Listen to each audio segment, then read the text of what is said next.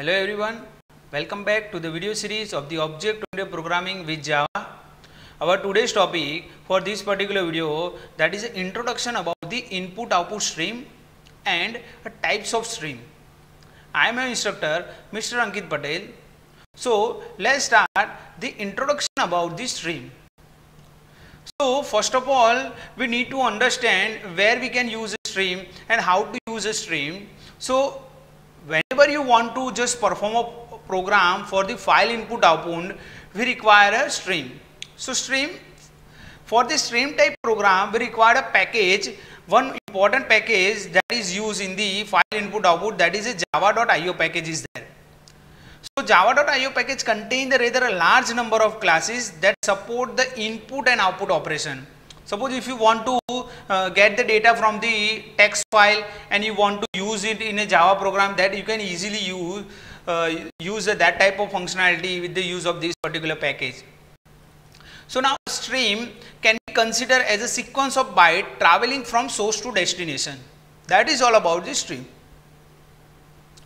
All the input and the output data transfer in Java is happen through stream. And there are the different types of source and destination, such as a file is there, input device is there, as well as the even other program is also there. All these type of functionality, like if you want to get the data from the other file and if you want to print the data onto the file, these type of functionality are that can be development in the using the stream.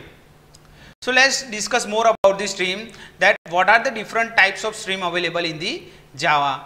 So there are mainly two types of the stream is there, byte stream and character stream. So let's just explain about the first of all, what do you mean by the byte stream is there. So here byte stream are representing the data in the form of the byte. That means the program uses a byte stream to perform the input and output operation of 8-bit byte. All the byte stream class are derived from the input stream and output stream. So there are the two main class available in the byte stream, that is input stream and output stream. And the one important point that we need to understand, that is it supports 8-bit of the data. That's why the byte stream is called as an 1-byte data. So this support mostly all the keyboard later are supported in this. Suppose if you want to print the any of the character from your keyboard to the file, you can easily print. But now next type, that is a character stream, but that support the 16-bit Unicode. So Java character stream are used to perform the input and output for the 16-bit Unicode. That is a universal code, and Java store the character value using the Unicode conversion. And there are many classes related to character stream, but the most frequently used class are the file reader and file writer. So that means that these are the two subclass of the reader and writer class respectively. So what is the difference between byte stream and character stream? Here the character stream there are the more character support in this character stream class. Like if you are talking about the file reader and writer, that it supports the more, like if you want to print the rupees symbol in a file, you can print, because that symbol is not available in the keyboard. That symbol you can easily print. Suppose if you want to print the alpha beta sign into the file, so that you can print it using the file reader and writer. Otherwise there is no any type of difference. If you are talking about the only the keyboard character, that is available from special character is there, different alphabet is there. If you want to print all the keyboard later onto the file, you can use any of these two byte. Either you can choose a byte stream or character stream. But now the character that is not available in the keyboard, like if you are talking about the alpha symbol, beta symbol is there, pi symbol is there, our rupees symbol is there, that type of symbol you want to print, it requires some universal code, and that code is supported in the character stream. So only that is the difference between these two. Otherwise normal file operation program, you can use either of these two. So let's I explain in detail first of all about the byte stream. So here byte stream, there are two main classes there. The first one, that is input stream. So what about the input stream? Using the input stream, you can read the data such as a byte and array of the byte from the input source. And input source, that can be a file is also there, a string, a memory or anything. That data you can easily read. Same as an output stream, if you want to print or if you want to write the data onto the file, then you can use an output stream class. See, that is a familiar to the input stream that is used for writing a byte and array of byte to the output stream. So these two are the main class in the byte stream class. Now all the subclass is available if you want to, because these two are the abstract classes there. So we know we are not able to create the object of this particular class. So we need to use a subclass of it. So I am explain about the hierarchy of these. First of all, the input stream. So here this is the hierarchy of the input stream is there, right? And these are the all right hand side, all the subclass of the input stream. Like if you are talking about byte array input stream is there, file input stream is there, filter input stream is there, 5 input stream is there, object input stream is there, and pushback input stream, data type. But mostly we are using a file input stream class from the getting the data to the file. So same as the hierarchy of output stream. So here the output stream is our main abstract class is there, and the right hand side these are all the subclass of the output stream class, like file output stream is there, filter output stream is there, pipe output stream is there. So these are the different output stream class available in the Java, and these all are the type of, these are all are the part of the byte stream class. Now if you are talking about the character stream, so character stream have the mostly the two main classes there, reader and writer. Again these two are the abstract class. So suppose if you want to use the character stream classes, so you need to use a subclass of any of these two classes. So the subclass of these, so first of all I am explain about the reader class. So here the hierarchy of the reader class is available. Our reader class is abstract class, and the writer all are the subclass of the reader class. If you are talking about the buffer reader is there, character array reader is there, filter reader is there, file reader is there. These all are the reader class, subclass of the reader class. And same as the hierarchy of the writer class. So here the hierarchy of the writer class is abstract class, and the right side is all are the subclass of the writer class. These are the buffer reader is there, and up to last one the file writer is there. So all these are the subclass of these. So I will explain you a single program of the byte stream as well as a single program of the character stream. So without wasting so much time, let's start the programming. Now in this session I will show you the example of the file input stream, file output stream, file reader and file writer.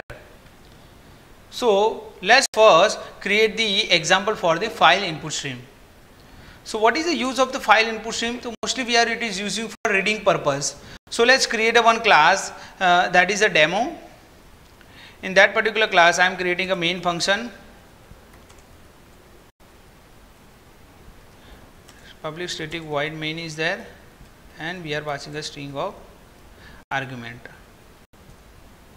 So let's save this particular file using the demo.java.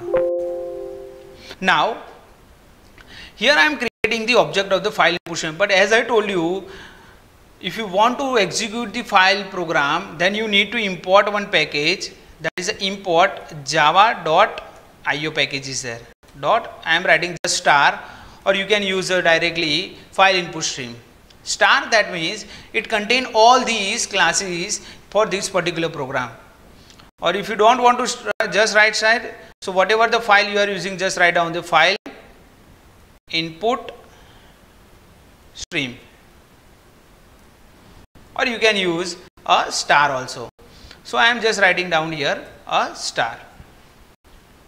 Now let's create the object of file input stream, that is a file input stream. File input stream, I am creating an object that is a FIS, that is equals to new file input stream, and in argument you need to just pass the name of the file that you want to read. Okay, so I have already created the a.txt file. In that particular file I have written one message, that is a hello Ankit Patel, that I will show you what I am written in that particular path.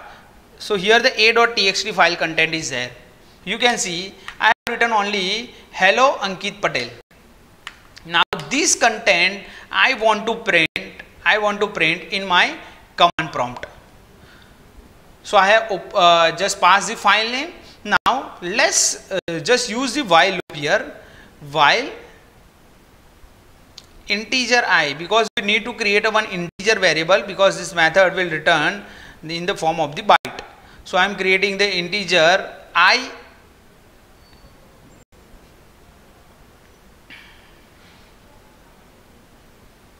or you can directly use the I is equals to fis dot read in bracket. What is the value of I is equals to fis dot read is not equals to -1. So -1, that represent the null value. What this condition tell, like here the fis dot read, if you are calling just only this method, this method will return in the form of the integer. So now I am using a one integer variable is there I. So I is equals to fis dot read, that not equals to -1, so it will read till the end of the file. Now I just want to print the system dot out dot println is there, print ln is there, and I am just printing the value of I. Suppose if you are printing the I am just converting into the character because it is in the form of the integer. And finally, which object you have created, fis, I am closing that particular object, so that this will return in this particular form. So I have already saved this file. So let's run it, so we can check what will be the output. First of all, I am compiling this particular file demo.java. Then if this successfully compile, this will generate one error. What it type? Unreported exception, IO exception is there. Yes, as I told you in the exception chapter also, that whenever you are performing an input output form program, you need to just handle the IO exception is there. So I am throws IO exception, or you can directly write down just exception. So this is an check exception, that's why we need to throw that particular exception. Now let's run it again. First of all, I am compiling, that was successfully compiled is then I am run that particular program. So this will print hello, you can see hello Ankit, but I am using a here ln is there, print ln means this will print in a new line. So I am just write down system.out.print. Now you can see here once again I am compiling that particular file. This will print hello Ankit Patel. So this is a simple way how to read the data. Now same, I just want to write the data using the file output stream. So how to write the data? So here you need to create the object for the file output stream. I am just changing the name output stream. File output stream, same file I am opening, and I am writing something different like hello or welcome to Java program, right? So I am just using a one string variable here, string str, that is equals to, I am just writing which message you want to just print it, that welcome to Java program. Okay, now as I told you, here the one write method is there. You need to just write down fis dot write.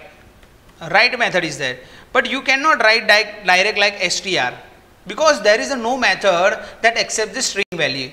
It accepts only the byte or the array of the byte. So first of all, we need to convert the string into the byte. How it will convert? We use one byte array, one byte of array, that is equals to, right, str dot get byte method is there, get bytes. So this will convert easily to the byte, and we are writing just fis dot write. What we are writing? We are writing a b, not str. Now let's compile it again, so we can easily check. So I am not printing the output on a command prompt. I am just check if the program is successfully run. I will check the content of the a.txt file that is stored in my J drive. So now let's first compile this file. Is there any error? There will be no error. Then Java demo. This will not print any message on a command prompt. This is successfully run. Now let's check the file, a file. Here the a.txt file is there. You can click on it. This message will print welcome to Java program. So you can easily write the file onto the using the Java program, or you can even read the file. Now here next, that is the file reader class is there. Similarly, file writer class is also there. So first of all, I am explain about the file reader. So file reader, that is almost, I am just removing this particular code. File reader fr, that is equals to new file reader. I am passing the same file a.txt. Now I am creating a one integer variable I, same while loop, while I is equals to fr dot read method is where this method is also written in the form of the byte, is not equals to -1. Then this will simply print system dot out dot println. I am just converting to the character of I, and I am closing that particular file fr dot close. So let's run this file again. Successfully compile. If you run, what the last content of the file, welcome to Java program. So this will print the welcome to Java. Again I am using a ln is there. That's why the each and every character print in the new line. So let's change it down, and I am just using a only print. So welcome to Java program. Now again the last example, that is a file writer is there. So I am using this create the object of writer, file writer, and same I am writing over here. I am just changing the mate, file fr to fw is there, and I am just deleting this line. I am fw dot close. Now string str is equals to hello Ankit Patel. So now here in a file writer class, one write method is there, and that write method accept the string. So here no need to convert into the byte, even it will also access the byte of array, but here it also accept the string also. So no need to convert it. Let's check it out. First of all, I am compiling that particular file fw.close. Sorry, here the file name is, that is fr is there. So I am using just only fr.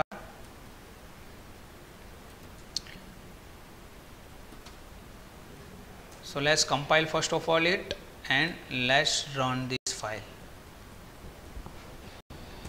So there will be no any print because I have changed this name. So let's see the content of the a.txt. You can see hello Ankit Patel that you have written in this particular program.